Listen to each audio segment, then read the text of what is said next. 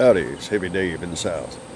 Got a few updates on the Abomination since I last did a video on it. I got my starter fixed down in there, and I'm glad it broke while it was sitting here. This is a piece that I've never seen before. The one that I put on there has a cast piece, more like this one down here. See that? You got this piece here, and out it appears, yep, that piece right there is cast instead of plastic. So that's what tore it up. Dry rot after sitting up for 10 years. Anyway, I've gotten my hood mounted since the last time, and everything's painted, treated, just as clear. There's my little vent. There's a vent for cabin ventilation. I have yet to put the windshield on, but that'll go on last.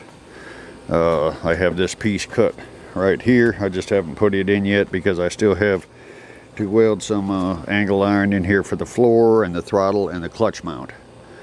The dash is basically done. These two pieces on each side I'll be cutting last because I'll wait till I put the floor in and then cut them to fit. The battery, I've got it tagged down now in the back. I've got two pieces of self-adhesive weather stripping for a little padding there, and just put 3 pieces of angle iron on each side to keep it from rattling around while the engine's running. Now, other than that, the dash is all done. It runs good.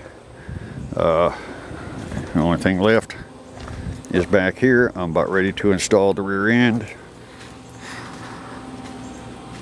I finished welding these today, simply using an old method of using angle iron and clamping the axle together to keep it lined up. Welded it completely around because I had to grind a deep V in there, and it filled it in with weld, ground it down so that the collar would slide over both halves, and then weld the collar. Now, as far as I could tell, they're both straight. It's hard to tell when you're spinning it because the transmission wants to move when you spin it. That side over there is definitely, I'm pretty sure it's straight. And this side, I'm not so sure. But like I said, it wiggles around. I've got this all complete, my pulley and the jack shaft assembly. The only thing that will change here is the jack shaft will probably be cut off about right here. But I have to mount it first to see where it comes out in the frame.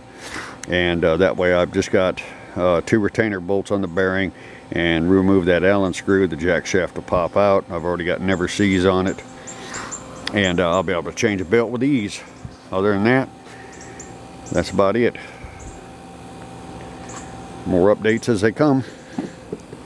Hippie Dave in the South, out.